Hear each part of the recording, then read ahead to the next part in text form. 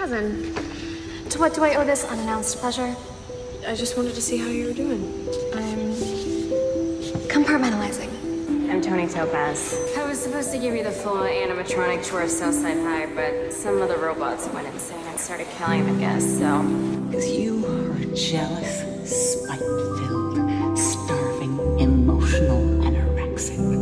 You Northsiders and your privilege. All you do is demonize the Southside, so of course... It's not demonizing, Tony. It's stating facts. There's way more drugs and gangs and... The drugs, you mean, which were sold primarily to Northside crackheads? Good Lord, Cheryl, I don't know who's more controlling, you or my mom. Josie, what you did, saving me from that next-sane creature, it's a debt I'll never be able to repay. Cards on the table?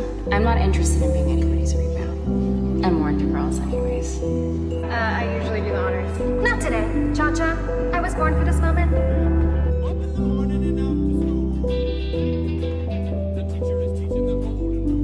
I will not allow Riverdale High's above-average GPA to suffer because of classrooms that are overcrowded with underachievers. Why don't you come over here and say that to my face? Happily, Queen of the Buskers. Okay, guys.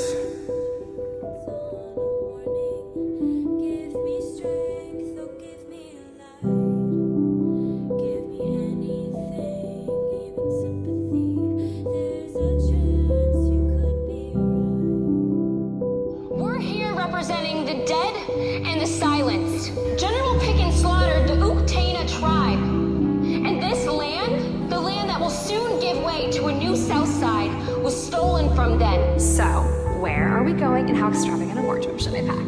It's kind of a romantic couples only. I see. Of course. My mistake. Something wrong? I just want to make sure you know that Archie and Betty kissed in front of my house right before Christmas and that it seemed pretty serious. Like, with tongue serious? Enjoy your couples only weekend. Kisses to all. Bye now. Did you just tell Jughead that Archie and Betty kissed? Yes? So what if I did? Did you at least have a reason? Hi, I'm Cheryl Blossom, aka Cheryl Bombshell. I need no reasons. Feel free to tremble. I have a better idea. Why don't you tell me what's bothering you? Because you're in a lot of pain. Get your sapphic serpent hands off my body! Let me guess, some cherry cola for Cheryl Bombshell. Oh my god, why do you keep stalking me? I'm not. I came to see this movie with Fangs and he bailed on me. Are you okay? I'm alone at the movies, and I'm trying to stay away from my mother who has turned our house into her sexual playpen. So no, I'm really not. Well, I was gonna go grab a seat alone, unless you want some company. No pressure. Now, you may think you've mastered the art of silent tears, but I saw you crying during that movie, Cheryl. Everyone thinks I'm this loveless monster. But it isn't true. I loved someone who loved me. Her name was Heather. She was my best friend in junior high. Until one night, my mother caught us in the same bed. She said I was deviant. You have to know your mother's wrong. You're not loveless. You're not deviant. You're sensational. Cheryl, I agreed to come to this will reading, but I didn't agree to a makeover. Unless it involves that blouse. I'm merely augmenting it for the occasion. What is going on in here? I'm a friend of Cheryl's from school, and she's lending me an outfit for the will reading. Why on earth would you be there? I invited her to be my emotional support.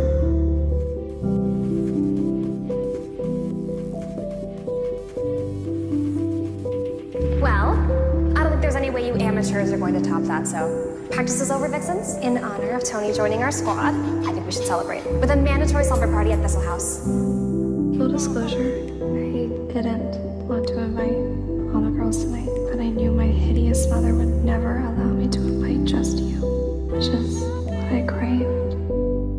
Mrs. Blossom, hi. I'm looking for Cheryl. She wasn't at the hospital with her Nana. No, she's gone. She left us last night. You've gone mad, and you leave us no choice. What do you mean, no choice? But it's all right. We're gonna make you all better. Mrs. Blossom, that doesn't make any sense. What do you mean Cheryl's missing? Don't come here again. I think they did something to her. Go ahead, girls. Ask your questions. You said Cheryl was away at some boarding school. The truth is that Cheryl started exhibiting strange, deviant behavior. Antoinette to pass to the principal's office. Hello? She's not far away. Nina Rose?